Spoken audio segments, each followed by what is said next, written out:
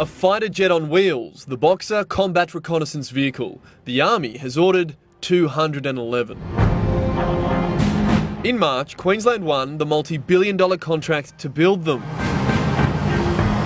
The Army wants this super weapon to come with a supercomputer, a world-leading battle management system. Now that too will be made in Queensland. Expanding our defence industry capability in Queensland means more jobs for our state. 9 News was given an exclusive tour of Elbit Systems' secure facility.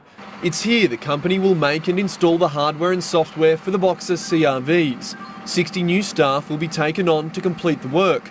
The digitalisation of the battlefield, developing what the Army calls the C4I strategy. Command, control, communications, computing and information. The first Boxer will be combat ready in 2020. Once these systems are installed in the Boxers, a soldier jumping in behind the computer screen all at once will be able to identify, target and engage a threat. The Army calls it slew to kill. All the information is relayed in real time across the network to soldiers on the battlefield and back to command.